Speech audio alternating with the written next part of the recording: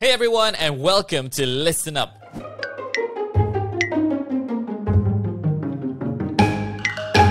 That's right, it's our brand new show where we talk about all topics under the sun which are relevant to not just Christians but also non-Christians alike. And we believe that a lot of people can glean a lot from these topics that we talk about. And we've had a very interesting first two topics where I brought my wife along, and today we have also a very special guest. I'm sure by now you've seen her in Let's Get Real, and we thought that, hey, we cannot let her go just so easily. We want to bring her on to speak about this very interesting topic, one that a lot of people have actually also requested for. It is the topic of LGBT, and there's no better person that I can think in my mind than her. So ladies and gentlemen, please welcome for the second time in the LGR umbrella, but now on Listen Up, this show instead, Reverend Tryphena, the Executive Director of Pursuing Liberty Under Christ PLUC. Let's give her a big warm welcome. Clap, clap, clap, clap, clap, clap. Hello. Thank you. Thank you for having me, Brandon. Please, thank. No, not say please thank. Thank you so much. Yeah, not please thank me. Thank you. Thank you for coming back again on the show. That's right. That's what I wanted to say. It is very, very nice of you to come on and join us for Listen Up as well. And this is quite a new show. We just launched it this year. And we also want to say thank you so much for coming on LGR. Now, Reverend Tryphena, how are you doing today? Okay? Very good? Oh, yeah. Very good. Very good. Very good, huh? Okay, fantastic. Now, today's topic, it's a very interesting one. And it's something that is not easy to talk about, especially in Malaysia.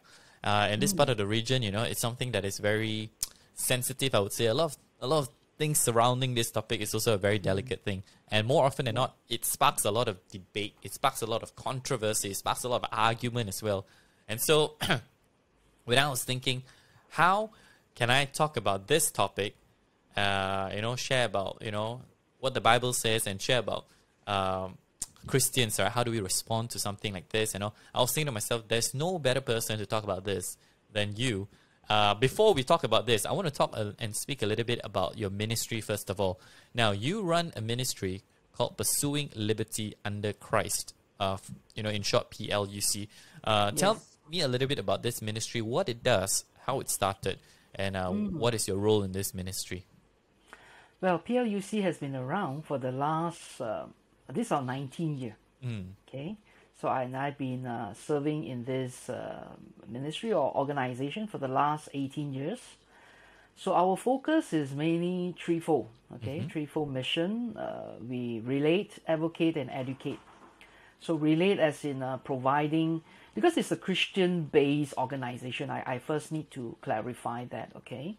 So, and we are not a counseling center, but we provide pastoral care and pastoral counseling, not the secular kind of counseling. Okay, so that's where the relate part, we offer pastoral care, pastoral counseling, especially for those who are in pain, for those who struggle with their gender issues and they want to discover more about their own gender identity.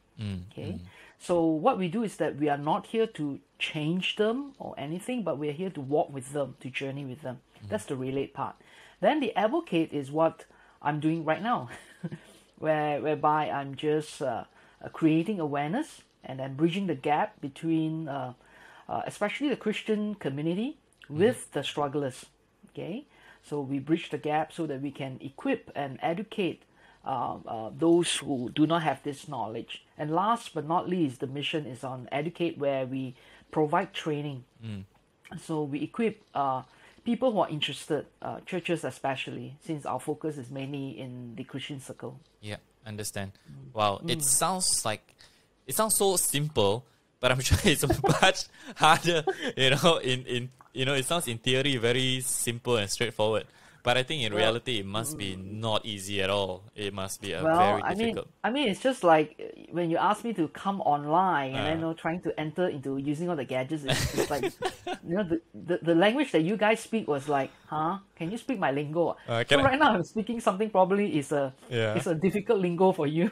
Sure, yeah. But you've been very, very, very good in fidgeting with the gadgets to come on to the show today.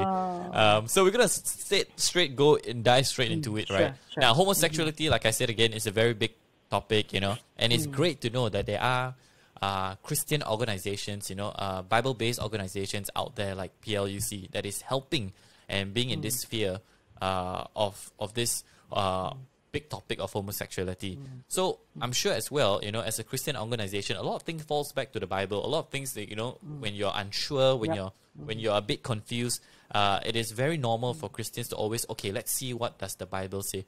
Let's see what God has to say in His Word, right? So when it comes down to homosexuality, we also tend to do the normal thing to run back to the Word of God and see what does the Bible say about homosexuality. So this is really my first question to you, Tryphena. What does, for some people who may not know, some people who are confused as well, who have maybe no time to dive into the Word or don't have the expertise to do the exegesis or, don't know how to do the hermeneutics and everything like that. What does the Bible say? Neither do I. Hey, 4 years in seminary, Reverend Tryphena, you want me to speak to the president? I understand the Word of God. Yeah. I think to exegete, there will be certain experts that would do more study on it, and there are already books available. Okay, I'm sure there are many resources available, right? There are many resources available. Let me just simplify it. Okay. I think it will be a very debatable and argumentative for me to bring up the most common 6 passages that they always say that this is what the Bible say about homosexuality. Okay. And I think today I want to draw your attention to look at it from a different angle. I want to talk about authentic human sexuality. All right, if you look at Genesis chapter 1, verse 27, and of course 26, God says, "Let us therefore make, man, make human, like us." So over there in verse 26 itself it really talk about the Trinity God and talks about the Godhead, okay? God being the one that have created us.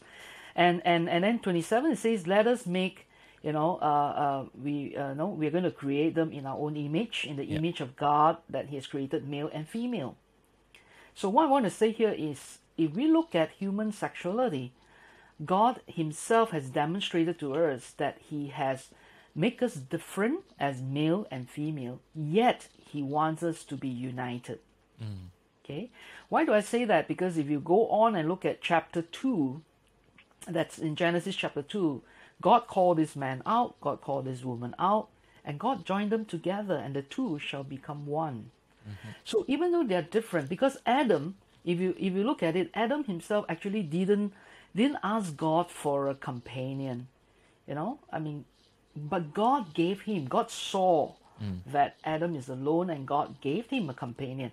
And when Adam saw Eve, it's like, wow, So you see, come on, if you see another guy, it's like, okay. But if you see your wife, you saw your wife that time, wow, it's like we are supposed to be human, yet we are different. And God called these two different, male and female, and God joined them together. So from here, it talks already about God's original creation. His creation is that He has created one man, one woman, one husband, one wife, and of course, and the two shall become one. And if we read on the scripture that no one should separate them, that is till death do us part. So I want to draw attention that, what does the Bible talk about homosexuality? I think God has so much to talk about His creation as well as marriage, that He has made us male and female, and He has joined them together. Okay? And then He has given them here is husband and wife, the gift of sex. The gift of sex is not just for procreation alone, but the gift of sex here is for them to have a deeper level of knowing each other, of knowing themselves, as well as knowing God. So that is His original intention. But what happened in Genesis chapter 3? Sin came in. And I always make a joke. I'm not sure whether the Bible scholars will pick me for that. I say that's the beginning of human right.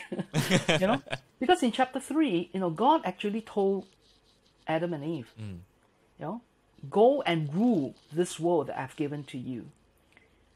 All right? Yep. Go and rule over everything that I have given to you, except for this tree of life, this fruit that you should not take. But that's where they exercise their human right. And this is the That's beginning what- of this human rights, civil rights movement, and this. I call it the beginning. It's the beginning of disobedience. You see, the thing is this, God, that's the thing about God, He didn't take away, He gave us this free will. He gave us this thing that is different than all other creation of His. That's the free will. And He let us rule the world, yet He's telling us that He's still the one that's sovereign. Because there's this tree that we should not take the fruit. But man chose to disobey. Man wants to be God. They disobey God, and they walk away from God. Now, I want to draw your attention here. Is that even though they walk away from God, there's something that has never been lost in them. And that is the image of God. Even though they walk away from God, the image of God is still there. Because remember 1:27, God created them in His own image. In His own image, He created male and female. Yep. So that's the beginning. The fall of man. What happened is this. God created the gift of sex for couple. He called this man, called this woman, joined them together. He gave them this gift of sex. But when sin came in chapter 3, not only the world no longer is the world that God has created, it has also distorted the meaning of sex. Can you see the fallen nature here? Yeah. So it's us. It's we corrupt what was meant for good, basically. Yeah, we can say that. Yeah, but we tend to blame God. Yeah. Also very typical of. We tend to blame God. It's like, God, you already know, and then you still put the tree of life there. Now, Right. God, one thing about Him is that He didn't take away the freedom, the free will, because He didn't create AI. Artificial create us intelligence. as- Yeah, He didn't create us as robots and whatever. Yeah. He created it such that we can still have that choice. And even after we Yes. choose to sin, He didn't take away that free will. We still could choose a lot of things in life. That's right. Yeah. And I think that's one of the beauty of, as well, of humanity, that we have this free will. Amazing. Yes. So I love how you interpret it and put things into perspective here, rather than be so fixated on really, Leviticus or, all these biblical passages. You That one another day, during training, I will do that. when we sign up for the educate part in the 3-4 ministry, that one we can sign up for another day. But I love how you also draw it back to the original intention of how, number one, man was created in God's image, both male and female, and they were joined together and they become one flesh. And the original intention of this union of men and women. Yeah. And I think that's beautiful. And that's a very good way and a good perspective to have. Now, obviously, a lot of us who are Christians, we have people know us somehow, in the world. It's this very judgmental group of people, especially when it comes to dealing with homosexuality and homosexuals as individuals. We're not talking about the topic homosexuality. We're talking about people. Yeah. We're talking about homosexuals here. And I think a lot of us, sometimes we get disconnected with that. We're so against homosexuality that sometimes there's a unseen barrier that we've created with homosexuals. And that's why they feel that rift. They feel that, that sort of judgment cloak over them. And so, That's right. when I want to ask you in your ministry as well and what you do for the past, 19 years, how would you say a Christian, how can a Christian, for example, I'm a Christian, how can a Christian respond to someone he or she knows is a homosexual? I think it's a very important question, this one. Yes, it is. It is a very important question. Yeah. Sometimes I also ask this very simple question, Brandon. Why is it that we magnify the word homosexuality Right. when we don't even magnify premarital sex? We don't even magnify adultery. We don't even magnify cohabiting together. We don't even magnify the word gossiping. But we tend to magnify this, and like it or not, throughout the years, we, like I say, I may get kicked out of this church, but I don't care. But what I'm trying to say is that the church itself, in the past, we have been practicing double standard.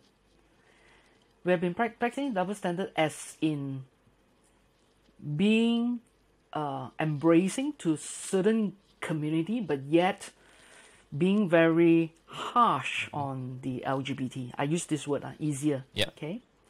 That's what PLC is also. We have this call by God that we hope that we can do this to be the bridge. Is to help the church. When I talk about church, it's not just the church per se, the building, but every individual who are Christians. You are the church. Okay. We hope that the church can be gay friendly, but yet not gay affirming. That's very different. Okay. Gay friendly, same like let's be gossipers friendly, but not gossiping affirming. You know, we need to be a place like a hospital, whereby if you ask me, the first response, if it's a hospital where the person that is wounded, nearly die, about to die, come in. Of course, not during this season, the hospital not enough space. But what I'm trying to say is that you know, when we go to the hospital, they won't ask you, hey, Brandon, you got insurance or not? Then they treat you. No. It is their medical ethics that whoever that is injured, irregardless of gender, irregardless of races or whatever, we will treat that person. So church needs to respond this way, that when someone who is so different than us walk into the church, let us not put on a different kind of lens and look at them in a different way, but let us put on the lens of Jesus. You know, I can't help it, pastor must tell a bit of story about the Bible. Yeah. You know, I remember the story of Jesus being surrounded by who? Sinners and tax collectors. Hello, during his time, sinners and tax collectors are people that, you know, that in general people do not want to be with them. Very despicable group of people. Yeah. Especially tax collectors. Especially, you know? robbing from their own. Yeah. Yeah, that's right. But if you read the scripture carefully, they surrounded Jesus. Not Jesus called them, no. They surrounded him. They were drawn to Jesus. And I asked myself this simple question. You think Jesus will say, okay, you are doing what? Tax collecting. You continue go and torture people, and then go and be like, whack them up, pour red paint over their house and burn their cars and things like that. You think Jesus will say that? Go on and do it. Do you think Jesus will tell the guy who has been sleeping around, continue sleeping around with other people's wife? I don't think Jesus will do that, because he is the truth. He will not compromise. So when I say that let's be gay friendly and not gay affirming, which means that we need to be like Jesus, with open arms, accepting them. Accepting them doesn't mean that we affirm or we compromise with the truth. I love that you mentioned that as well, and you sort of spilled into answering my third question a little bit, and you spoke a little bit. I'm so sorry. No. You spoke a little bit about the church, the role of the church, and of course that stems it was I wanted to ask about an individual response, but of course you mentioned a little bit about church, which makes sense because what you said, we are the church. Every individual is a church as well, so it's no surprise that your answer. Would it be fair to say that as it stands right now? I mean, let's not talk about so far. Let's not talk about global or in US or anything like that. Let's just bring it back home here in Malaysia, where we are right now. Is it fair to say then that our, I don't know how else to ask it, but our pastors and leaders right now, the leaders in are we not equipped enough to deal with LGBT?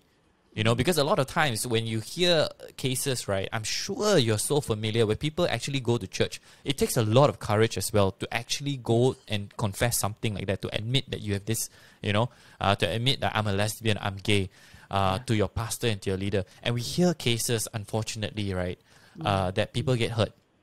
The place where they were supposed to find refuge, the place where they were supposed to find healing from brokenness, instead they get turned away and they feel rejected and they feel even more broken.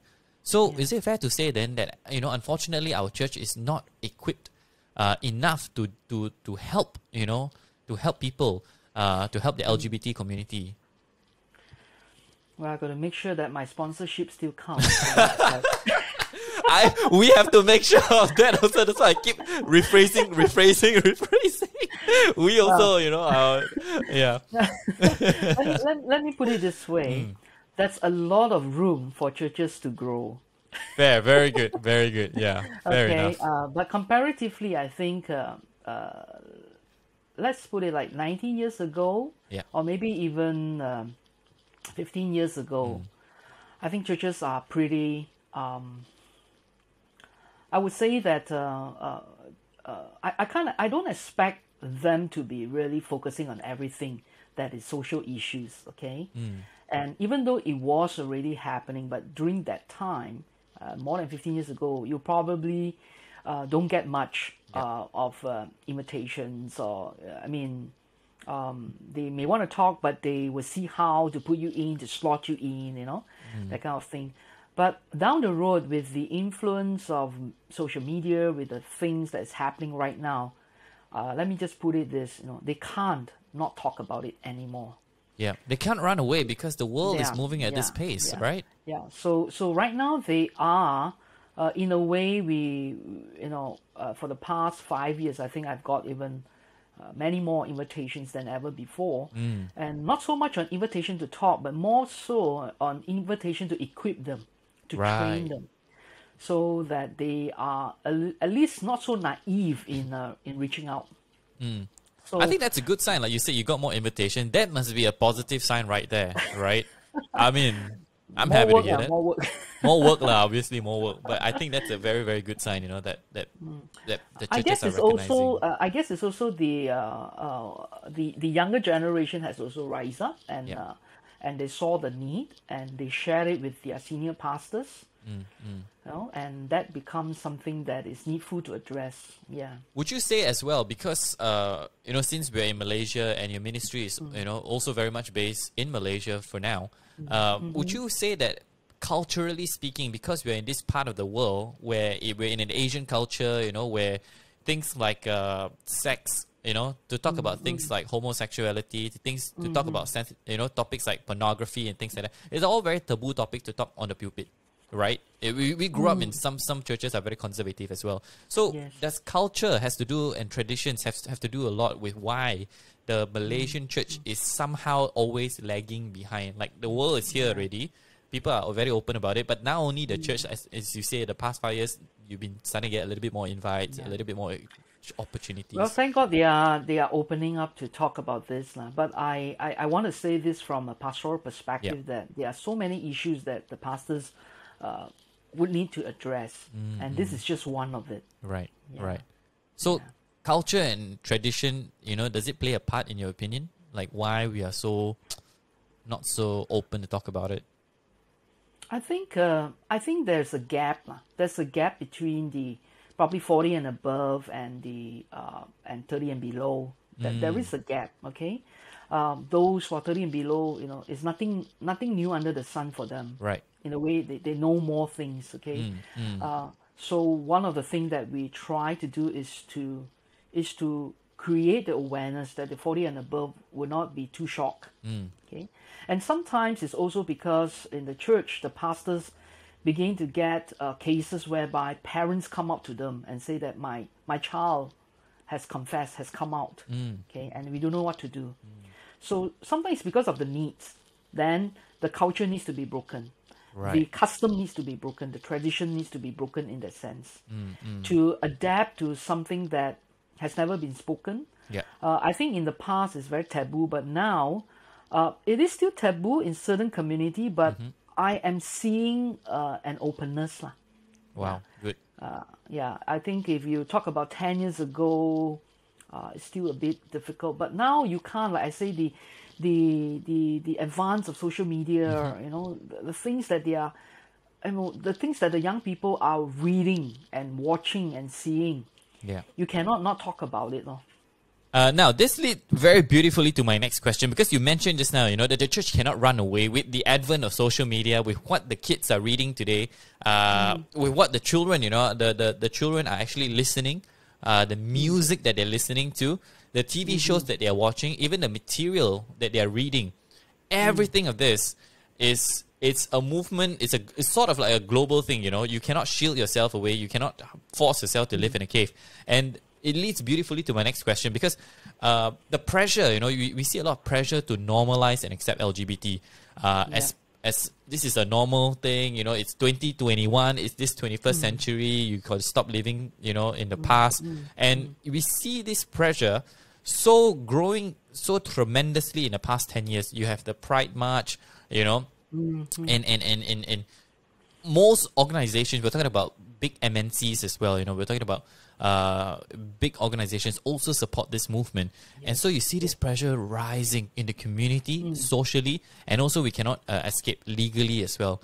Same-sex marriage, being legalized in many countries. So you see this increasing. 29. Yeah, all around 29 countries now. My goodness, that's a lot. Last year. Just last year. There you go. Yeah. And you see this increasing. The pressure is increasing in this world all around. Why do you think this is happening? What is going on here? Well, I think this is where I always challenge the church to have strategy, okay? Because at least more than 50 over years ago, when the gay movement first started, so they already have strategy, and the word is grooming. I use it this way, grooming. So there are two groups of people that they have groomed. The first group will be the lawmakers, the politicians, people who are in power, so that they can change the law of the land.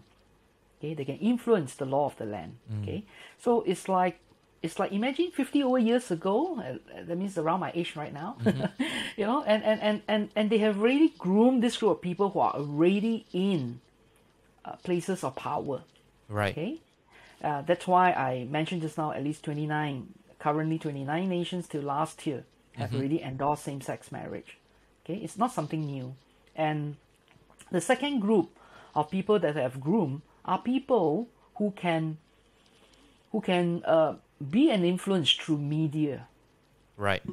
So everything you read, you hear, you watch, has the element. I remember growing up in my days, the element of LGBT is like hush thing. But nowadays, without that element, it's like incomplete.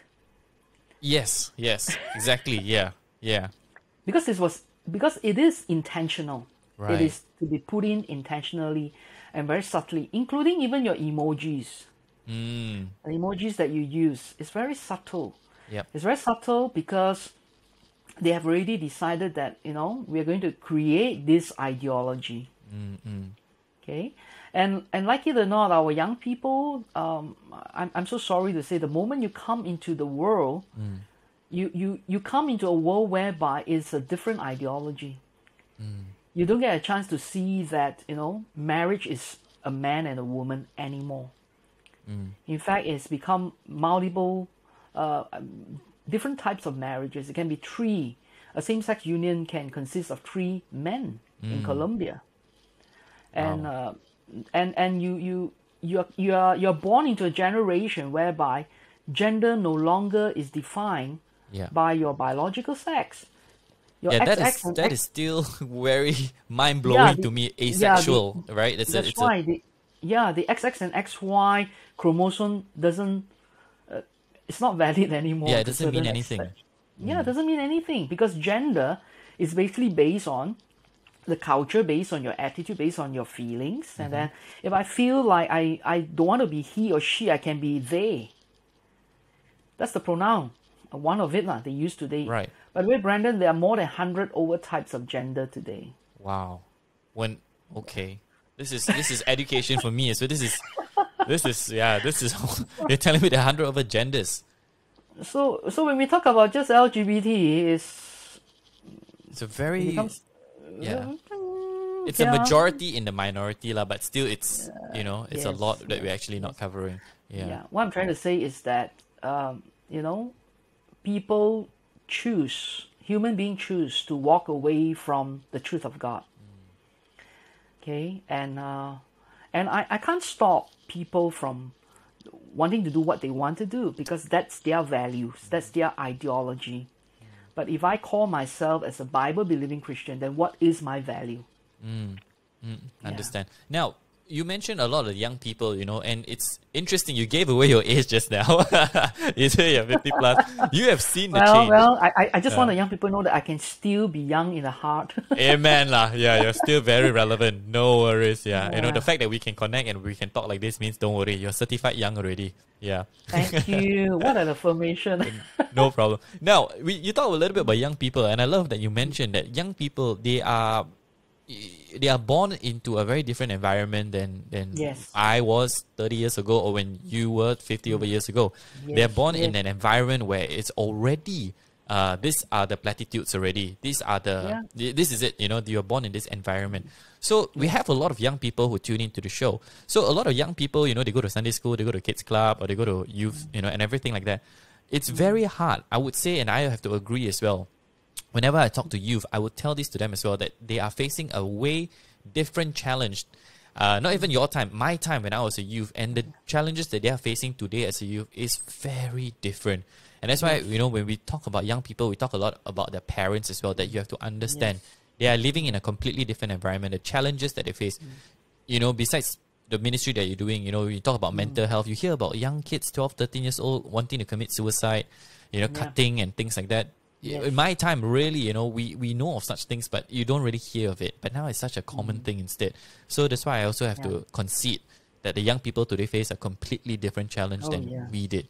So having said that, how would you encourage a young person, having born into this environment? Certainly it's not their fault, they're just born in this time. But at the same time, it's considered uncool, right? It's considered, if just say you don't accept LGBT, or you don't watch this, or you don't agree with that, or you don't show your support, you're considered uncool, you're considered kolot, you are of the old. How would you encourage a young person who actually, hey, I want to stand up for God, I want to stand up as a Bible-believing Christian, but I'm also considered uncool. How do you affirm someone like that? Well, I think the young people are capable to make their own stand. All right. So if you consider yourself a Bible believing Christian, then please go search deep into it. Right. And if you want to support the cause of something else, let's say you want to find out more about the gay movement and so forth, then please also find out what is their actual ideology. Okay, because if I always tell people this, I'm not here to have a fight, to pick a fight with people of different values than me. Yeah. But I want to be respectful.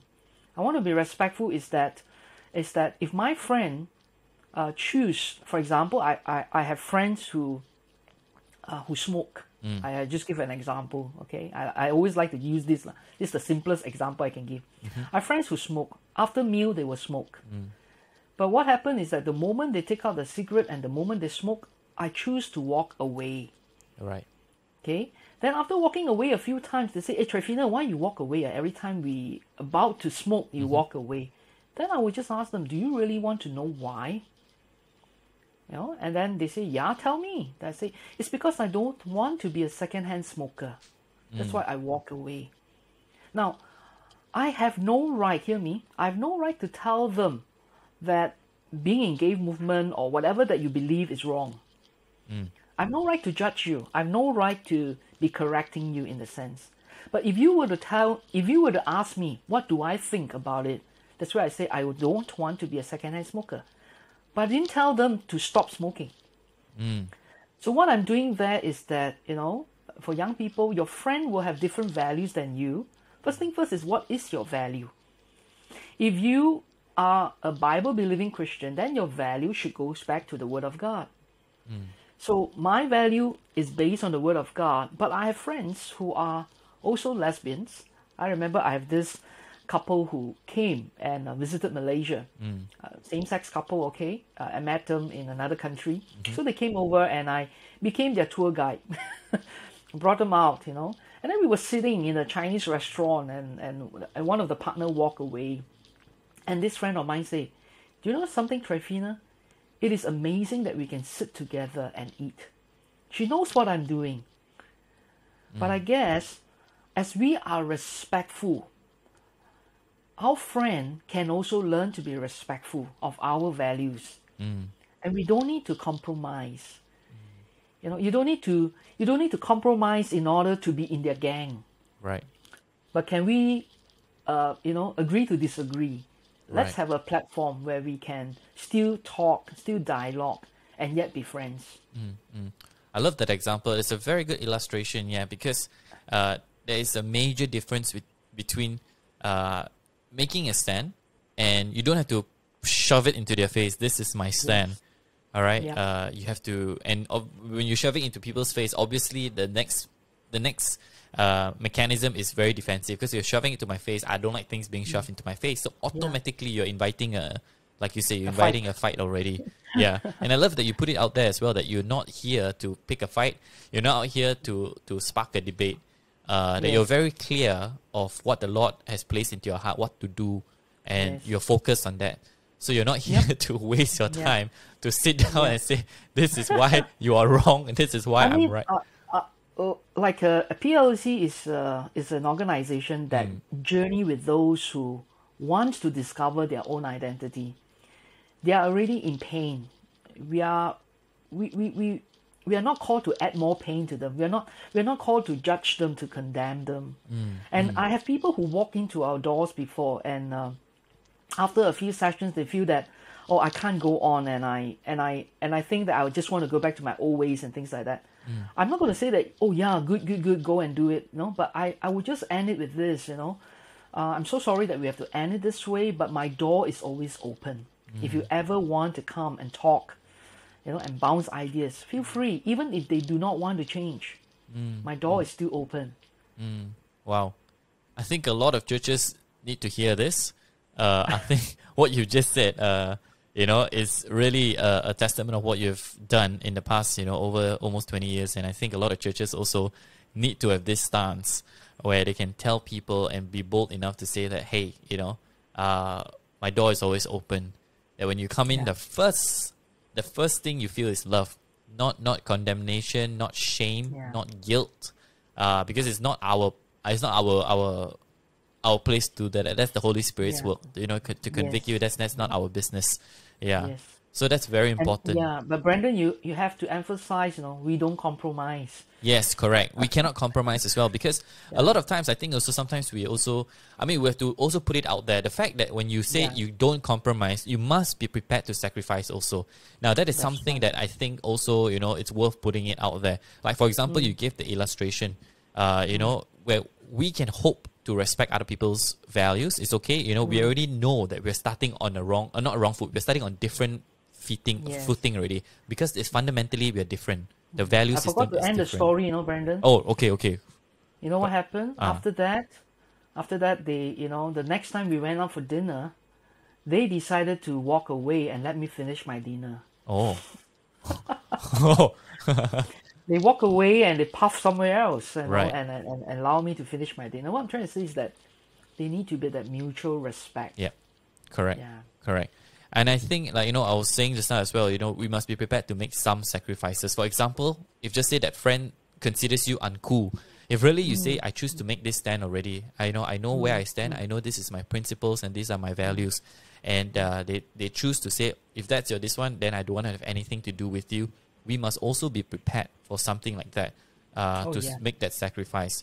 Because, we don't want to tell people just the nicer side of things, but I'm sure you have your own experiences as well, where you agree to disagree, but after that they choose not to have any communication with you, not to be in contact with you. Yeah. And I'm sure sometimes it's tough, because some of these people can be dear to you, but at the same time you cannot do too much about it, right? You cannot, because you cannot compromise on the truth of God. So you must be prepared to also say, okay, it's okay. Is that fair to say? Well, I just have to tell myself that I've done my part, and it's all right. It's really not about me. Right. Yeah. So because it's being serious. I'm being serious with my relationship with God and my walk with God. I mean, if I say that I am a believer of Christ, but I don't follow, I don't take heed of his values and things like that, And based on your testimony, you've been there. You're a living, breathing testimony of that, right? That's why I've been there. You have been there. Yeah, you were in it. Yeah, you were, Yeah. Yeah, and that's why you can come out of it and you can say this with so much conviction. Yes. I'm still learning to walk my talk. Of course, still of course. learning. Yeah. Now, we're slowly running out of time here, but it's this. I would love to end it with this question now. Because we don't know who's listening, we don't know who's streaming us and everything like that. But if anyone who's listening right now, and this is what's in their heart, and they're actually, saying help, they're asking for help in their heart and saying help. Reverend Tryphena, I'm listening to you right now. Help. What if I am having these homosexual tendencies? What if I'm the one that you're talking about? What do I do? What do I do? Can I just plead to you? I make a plea to you. Please don't struggle alone. Come out to the right people that you can trust, or even come out to us and come home. That's the 4 words I want to say. Come out and come home. Come home to the Lord.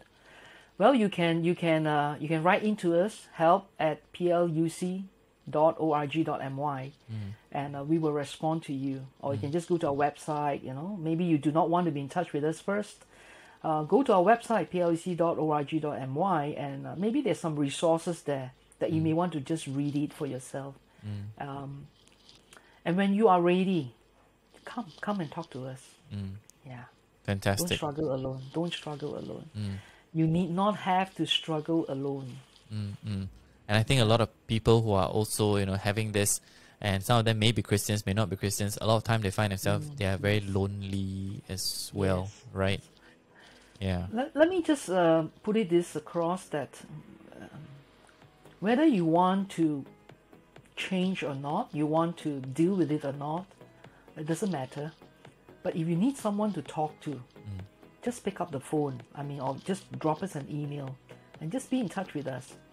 At least we assure you that there is a safe place a safe platform where you can at least talk through your struggle. And we are not here to change you. We have no right to change you at all. But at least you can be at peace with yourself. I always encourage people not to be too high emotionally or too low in depression. Let's stay at the middle where we are more stable so that you can be functionable.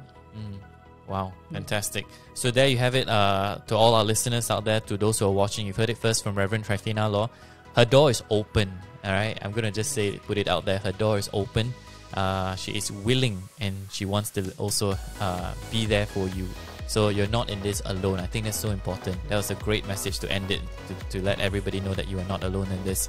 Reverend Tryphena, before I let you go, do you have any last words you'd like to share before we say goodbye? Anything in your heart, anything that the Holy Spirit has just been prompting you before we close this? Well, I think if some of you have heard me earlier on in another program, I was a lesbian, but today I'm no longer. Of course, firstly is I'm not born this way. Secondly, also because of the faith that I have as a Bible-believing Christian. But I think importantly is that I gave myself a chance to deal with my pain and to find out what happened and to come to terms with it. I want to leave this with you that none of you, okay, those who are struggling, none of you are born this way. But would you give yourself an opportunity just to talk it out? That's again the last 4 words, come out, come home. Perfect. Wonderful. What a way to end this. What a beautiful, beautiful way to end this. So much grace there. Thank you so much to you, Reverend Tryphena, for coming on to share.